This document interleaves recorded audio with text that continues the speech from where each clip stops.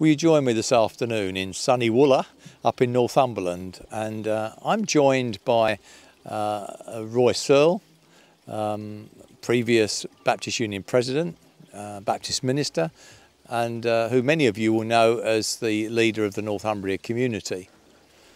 Roy, we come to join you to talk about this exciting Glendale initiative. Perhaps you could explain to us some of the dreams that you had and what caused those dreams to happen in the first place, that caused this initiative to happen. Well, we've lived here, Shirley and I and the family, for some 18 years, and obviously carried a heart for the area all that time. This area that was once a cradle of Christianity. But actually, about 18 months ago now, something happened in a coffee shop. Over a cup of coffee, a conversation with Bill, overheard by local residents. A couple of days later, one of those local residents said to me, who was your friend then? It was quite interesting what you were talking about. I mean, we did do some spiritual stuff, but we were talking about the plight of Middlesbrough and Liverpool and other earthy and kind of eternal matters. And she basically said, I was really interested in what you were sharing, the things about faith. And what does your friend do? And I explained to him what a Baptist minister does in Warrington. And she said, it'd be great if there was somebody like that able to come here.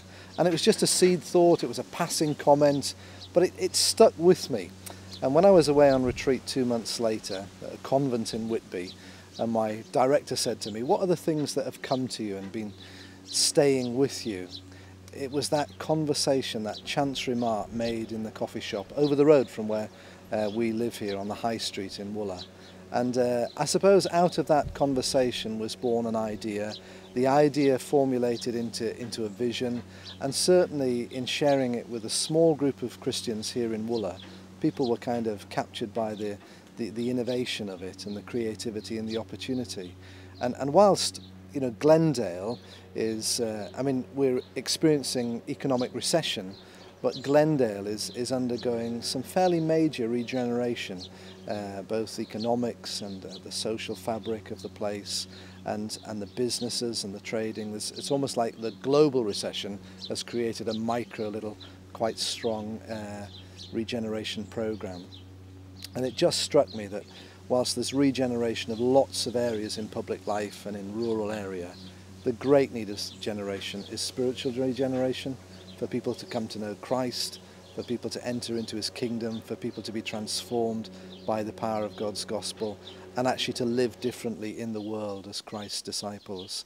And out of that conversation has grown very quickly this idea that has emerged into the calling of Bill as a missional pastor into this Crossing Places initiative. Now, Roy, you've talked many times in my hearing about for such a time as this, where obviously you feel that this circumstances came together that made this the right time for this initiative to be started. Perhaps you could explain a little bit what you mean by those words. Yeah, I think the fact that there are openings and opportunities that exist now that haven't existed for 18, 20 years, ally that to the great spiritual need of the area. This is an unevangelized area of Britain.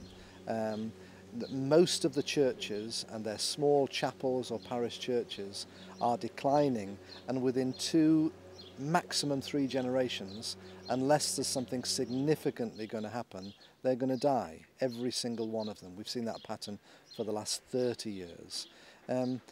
Great need, great opportunity actually for Christians to get involved in the regeneration programs in terms of what's happening in the local community.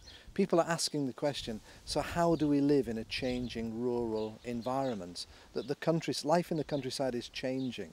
Wooler is, according to the Saturday Telegraph in February of this year, one of, if not the top place in Britain to downsize to. So you've got people now coming to live in Wooler and in Glendale.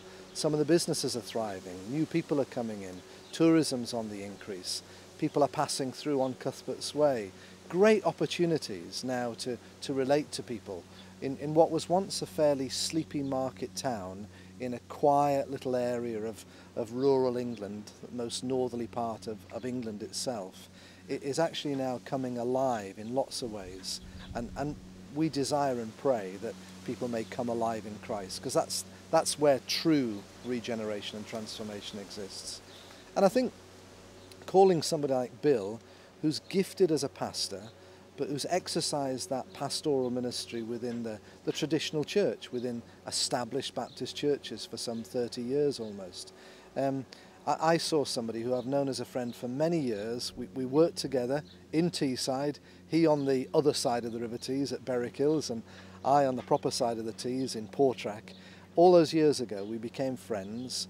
We had a heart for God and his gospel in an urban environment, and I saw the gifts that he possesses and the wisdom that and experience that he's gained over the years as being a great gift outside of the church here in Glendale. You know, taking his pastoral gifts, his caring disposition, his gentle and hospitable manner, and taking it into the community.